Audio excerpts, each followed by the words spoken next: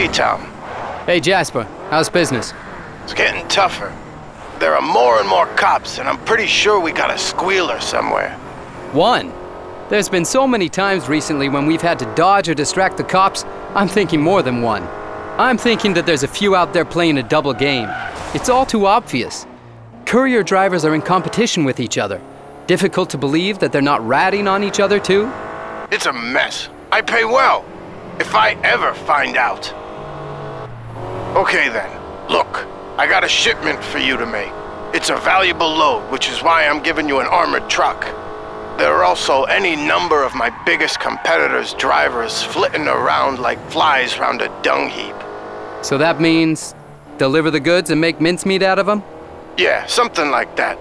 The most important thing is that the goods get delivered and no one follows you there. The goods are for a big player. If anyone can make a connection to us, then that could be fatal. Even if they were cops or villains? Yes, it's enough to give the cops a bit of a slap. But Gandetti's drivers really do have to learn not to mess with me. So get going and stick with it. And like I said, drive to the destination only when you're sure nobody's following you. Aye, aye, sir.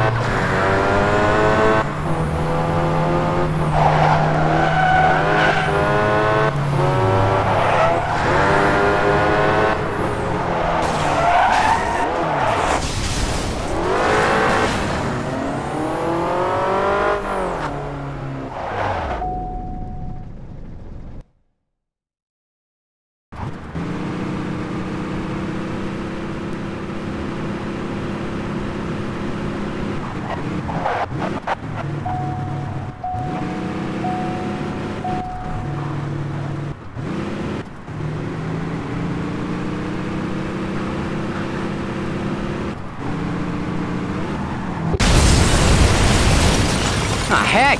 It's a regular kamikaze team. Hopefully the wheels are going to hold out for me to get to the rendezvous.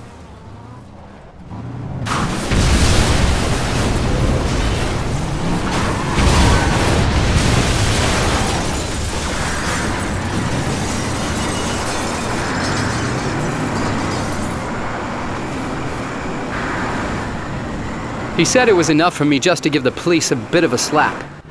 Let's see if our guy will forgive me bending his wing a little. If I hang around too long, I'll be feeling his EMP, and then the game will be up.